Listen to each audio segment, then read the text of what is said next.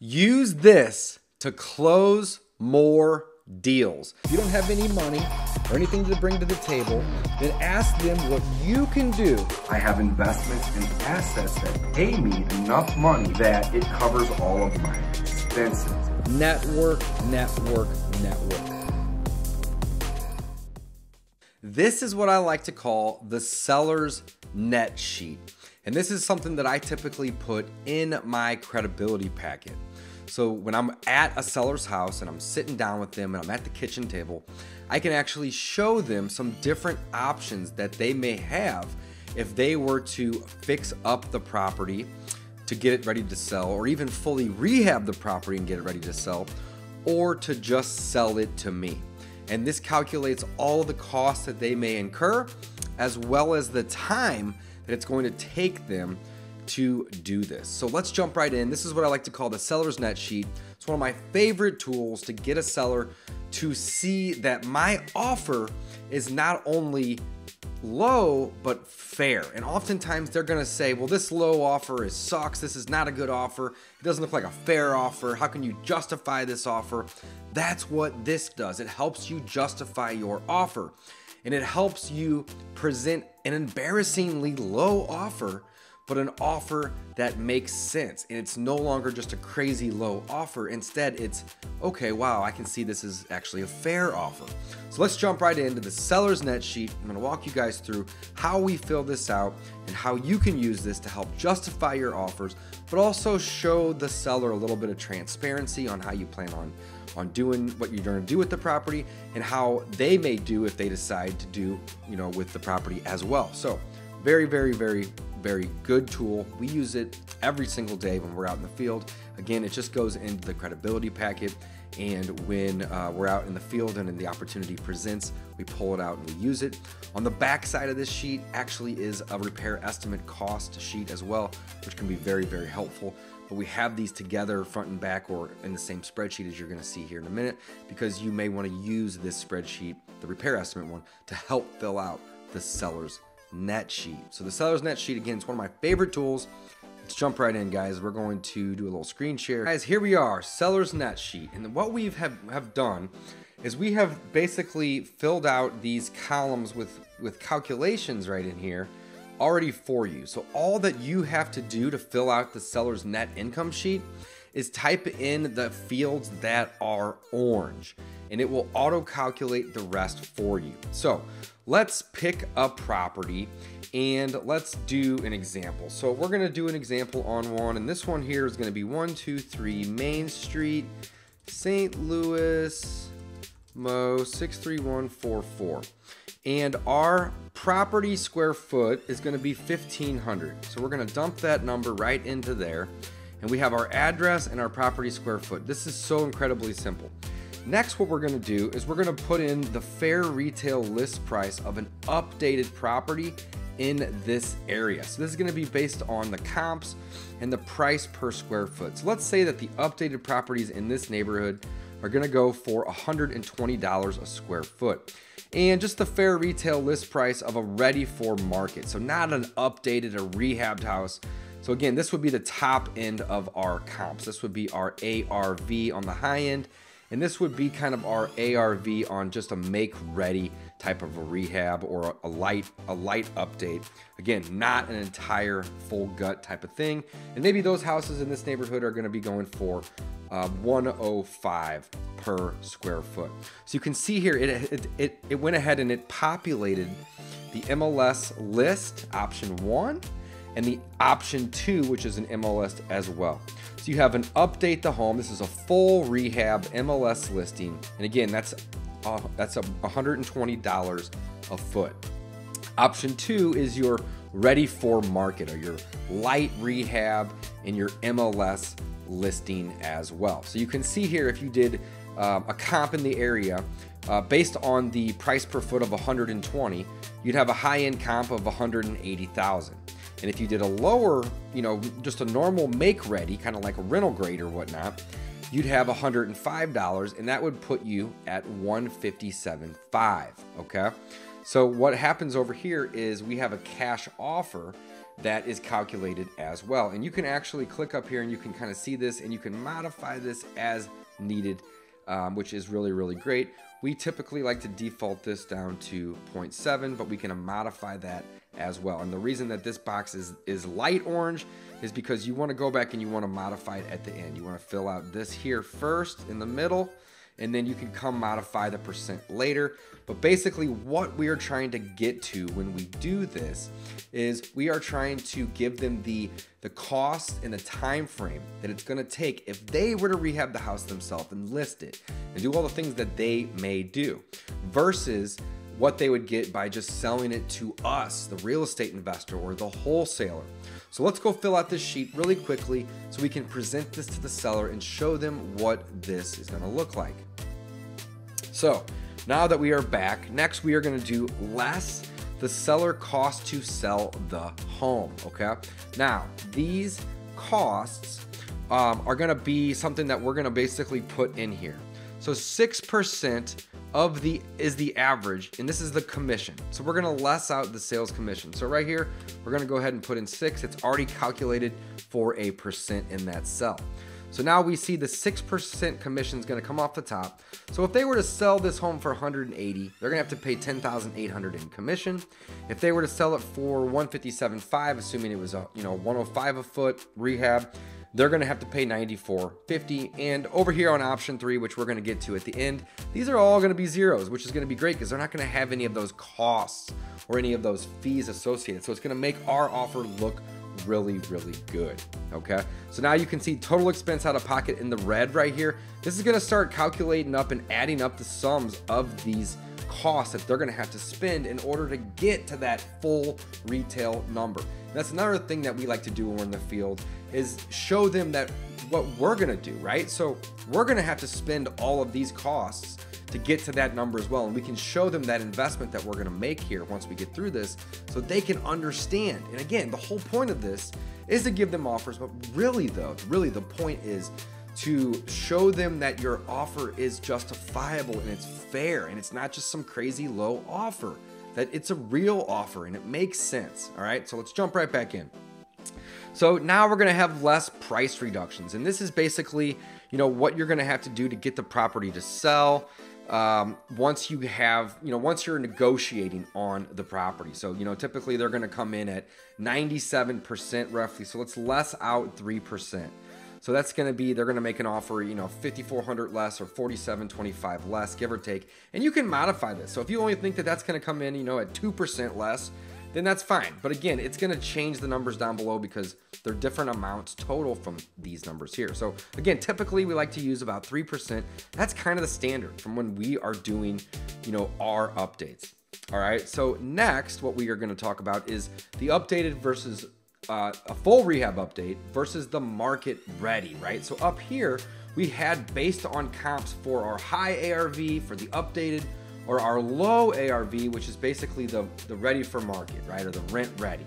So when we're doing our full updates, we typically spend about $35 a foot to do that. And if you like a different number, like 30 or 40 or 55, then put your number there, right? Less repair updates for ready for the market, so the light one, right? So $35 a foot for our update, that's gonna get us $120 a foot on our comps, right?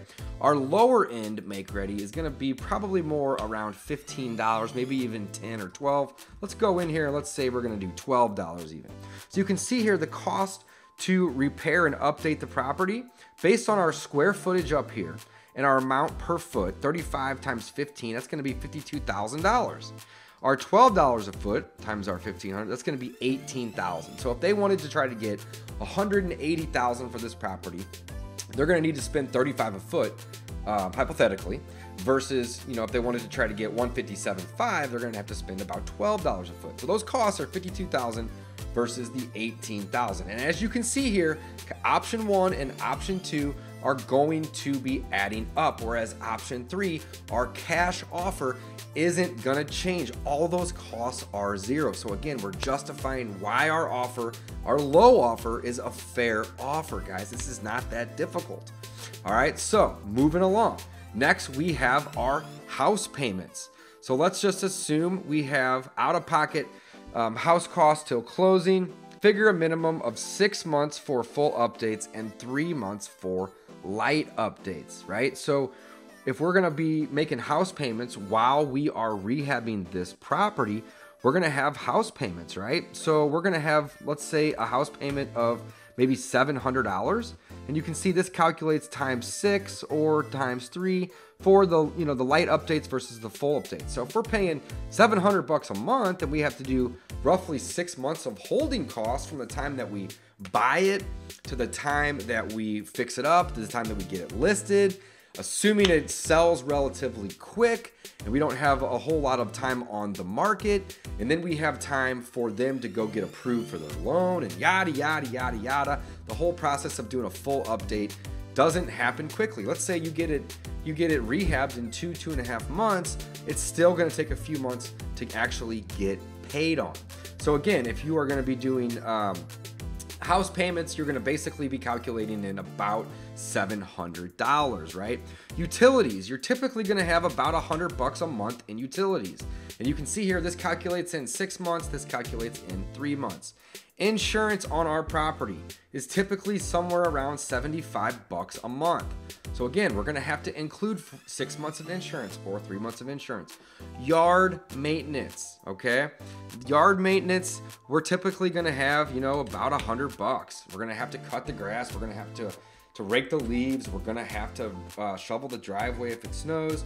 And then we have a miscellaneous, right? So miscellaneous a month cost, just add that in there. If you want to increase that up even more, that's fine. But as you can see here, these total out-of-pocket expenses are starting to add up, okay?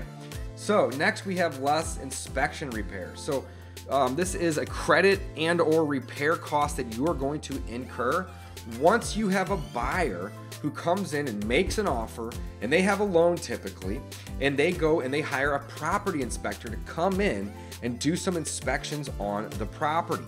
Well, once they return back your 45-page report, you're either going to have to spend some money to go in and fix all those items or offer a credit. And we typically offer a credit of around $1,200 regardless if the property is in great condition or not. It just ends up happening that way. And then we have less our closing costs or our fees that we're going to pay our title company. Now you'll notice that we have some information in here in the notes that'll kind of give you basically an average, but the $1,500 cost is the cost for us to buy it and sell it. And you can see that we just add that in on both. So let's recap here, guys. Let's recap. We have gone through this and we have filled out just a couple of things in the middle column here, and it's basically auto-calculated 3 different offers. You'd have an MLS offer is if you went in and you rehabbed this home and you spent $35 a foot to try to get to comps in the 120 range, or if you went in and spent $12 a foot to try to get to the comps in the 157 range. Next, you're going to see our cash offer, but let's finish up real quick and just do a quick summary of what we're really looking at down here at the bottom. So you can see our total expenses out of pocket. If we are going to try to hit the high end of the comps on 123 Main Street, that's 1,500 square foot, but it needs, a high-end rehab, for example, it needs $35 a foot. That would mean that we're shooting for an ARV of $180,000. Well, to get there, we're going to have to spend $77,850. These are either expenses that are going to come out of our pocket, or they're going to be deducted from the HUD at closing. So like the commissions for the agent, that's not going to actually be a cost that you're gonna have to write a check for, but it's gonna be less money that you get back, basically, right? So you're gonna basically have out-of-pocket expenses of $77,850, right? So that's what we tell the seller, that this is gonna be the cost to you to get that 180, right? So again, they may not have these expenses, but they're gonna be expenses incurred. So why not use these expenses? So you have $77,850 that it's gonna need to be invested basically to get 180. Well, that's gonna basically leave you a net take home of 102,000. We'll take from that number right there what they owe. And if they owe more than 102,000, then this isn't even a possibility for them. Also, the time to close with cash, you can see I misspelled that. Let's add that in there. Is time to close with cash is going to be 6 months. All right, so we're looking at about 6 months for them to get through this process. And that's also what we had calculated in our house payment, our utilities, our insurance, our maintenance. I think this was supposed to be HOA fees. Yes, all these things. So then the next column will be option 2. Again, you're going to list this on the MLS. You're going to have a lot of these same expenses, and you're shooting to get, 105. Basically, your comps of 105. So again, if you're in a different area, that's okay, guys. Just look at the high-end comps in your neighborhoods and look at the low, medium-end comps, right? See the ones that are clean and they're rent ready. That's going to be your lower-end MLS comps, and that's going to be your ARV for middle of the line. Then look at the ones that have fresh paint, new kitchens, new tile, new windows, new roofs. That's going to be the high end of your comps. That's going to be your true ARV, the highest you're going to be able to get for the properties in your area. And you're just going to use a square footage to calculate this. It's really not that difficult. So again, on the second one, 157,500 is our ARV because we're shooting for the 105 range comps, as you can see here, and we're using a multiplier for repairs of 12 bucks. So it's going to be $18,000. They're going to spend $9,000 here in agent commission, so on and so forth. And we get down here to a total expense of $38,100. So that's basically going to be money that they're going to have to spend or are going to be charged somewhere down the line, right? So again, this is for the 157, the option 2 here, as you can see. And their net take home, right? The amount that they're going to be able to take home is going to be $119,400. Well, how do we get that? That's 157.5 minus our 38.1. So their net take home is going to be $119,400. And here's the thing, that time to close with cash is going to be about 3 months. So they're going to have to invest 3 months and $38,100, right, to get to $119,400, right? That's going to be their net take home. Now again, from these two numbers, take out what their mortgage is. This is assuming that they don't have any debt on the property. So take out what their mortgage is, and then you can really even add, we should add a new column in here. And this should be, let's put it here. And this should be the net, right? This is basically after their, or their, let's call this their mortgage payoff, or less mortgage. There we go. That's what we want. So that's really going to be their real take home right there. Now, option 3, our cash offer, right? This is our as is, no inspections or no fees, or you can change that to little inspections and very little fees if you want. But we typically, do our own inspections, and we come in with cash, we buy as is, we can close relatively quickly. So in this scenario, what we're doing is we're taking, let's see here, how do we have this calculated? We have E7, so we have this number here, that's our high-end ARV. We're gonna times that by 70%, so that number times 70%, and then we're gonna add on E21, and E21 is, let's see here, E21, the amount of the repairs that we have calculated in here. So really, we're taking out too much with this. Okay, here we go. So we're back. So we are gonna go up here and we're gonna look at our cash offer option. And that's going to be let's double click on it. It's going to be E7. So it's going to be our full high ARV. And we always like to work off of the full high ARV, the fully updated ARV, because it has the most value. From there, we're taking 70% of that number. We're multiplying it by 70%. And then we're going to go in and we're going to add in the costs of our repairs only. And the reason we're not adding in these other costs is because we're not really trying to make 30% on this property. We'll probably end up making more along the lines of 10 or 15%. And the difference of 10 or 15% and 30% equals the rest of those costs. So we don't have to add all those additional costs in. But the great thing is that actually brings our cash offer up to a number that's going to make sense for us as investors to come in and buy this property and rehab this property, right? So now we have a cash offer of $73,500. Now, if we go down to the bottom here, the total out-of-pocket expenses for them to get their $73,500 is going to be zero. I'm gonna pay all the closing costs. Less the mortgage that they have is going to be basically what they're going to take home. Now, I usually don't even add this when I'm out in the field talking to people. I just give them the numbers minus their mortgage, and they can kind of calculate it on their own. And I just kind of read them and just kind of see how they respond or react to those numbers, right? But regardless, the main thing here is the time to close with cash with us is in 3 to 14 days. And that's relatively fast for our average deal, but we can get it done if the numbers make sense. And this, again, is a great tool to help justify making the numbers not just be some crazy low offer, but make sense. So to recap, let's review. We went in, we basically put in our high comps and our ready for market comps square footage. They're basically what those properties were selling for, divided by the number of square foot. And we just put in our address and our square foot here, and that's kind of our base. Next, we just filled in these here, right? We just filled in the numbers right in the middle in this orange column, and we used some of the averages. And if you guys don't like those averages, you can obviously modify this, which is awesome. I use this on my cell phone in Google Sheets, and I also have this printed out, and sometimes I'll use just a pen and a calculator, and we'll go through and we'll fill this out. And really filling out these numbers takes a little bit of time, but it also helps really cement in with the seller that they're gonna have a lot of costs to get this property sold.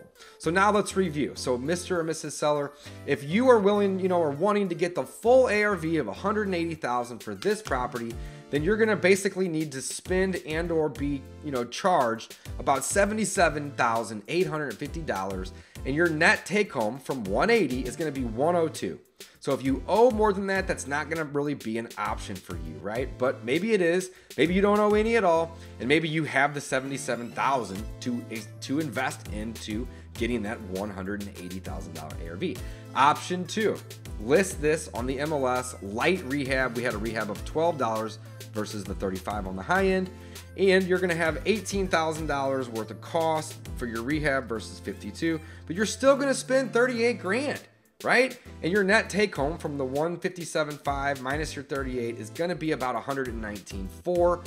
So, that might be your best bet to get the most amount of money for your property. And I'm happy to coach people when I'm out there. If they don't like my cash offer, or if that offer is too low, why not use the opportunity to try to help them get the most for it? Often what that looks like is them going and fixing it up a little bit, and then we get a referral for an agent, right? For the brokerage side of our business. One of our agents will get a referral to then go list that home. If we're already there, why not offer that, right? We're always trying to get them to take the cash offer, and this is how we justify it. But regardless, we're there. Let's offer it to them.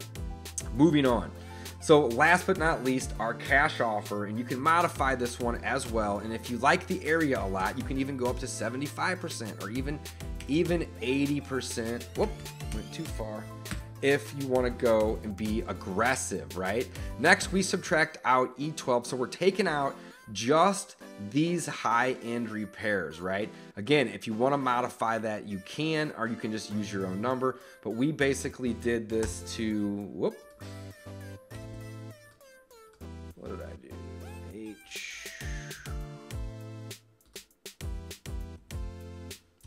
There we go. Put it back. All right, so we basically did this at 80%, or we can go in at 75%, and then we can say, all right, cool, here's going to be our offer. It's going to be $82,500. Now, if you want to get 100, which is quite a bit more than 82, you're going to have to spend $77,850. It's going to take you 6 months. It really doesn't even really make sense in this scenario to do number one, because they could spend $38,000 on a make-ready rehab or a lighter end rehab, and they could actually get more money in less time, right? So again, if they wanted to invest the time and the money, they could do that. But we're really usually working with motivated sellers that are looking to sell right away, right? And sometimes, they may want to have the house sold in 3 to 14 days. And basically this is our offer. It's going to be $82,500. They're going to have to invest zero. And we're basically going to have to invest all of these costs that they have as well. So they can see that the reason that we're going to spend $82,500 to buy it is because we're going to basically have, you know, $77,000 of costs on our end for us to go get that $180,000, right? So that is how we can justify our offer being so low, because they have no costs. Whereas they would have had $77,000 of costs to do what we're planning on doing, or maybe we'll actually choose this route. But again, it doesn't matter to them. What matters to them is the amount that we'll offer them and in the time frame that we can offer it to them. So if the seller is not very motivated to sell, they don't need the money right away, then our offer may not make sense, right? And it may not have made sense regardless if we use this seller net sheet or not, right? It might have just been too low. But if they are motivated to sell and time is of the essence, they will be willing to trade you a discount for a hell of a lot of convenience. And that's what this sheet is all the headaches that you're gonna have to deal with when rehabbing the house, listing the house, paying insurance and utilities and maintenance and HOA fees and seller concessions and title company fees and other miscellaneous expenses and price reductions, and the list goes on and on and on and on. So if time is of the essence for the seller, this sheet right here is extremely helpful. I call it the seller's net sheet because it lets the seller see what they are going to net by selling the property to us. They can take out the amount that they may owe on their own, or if they want to give us that information, we can even help them with that.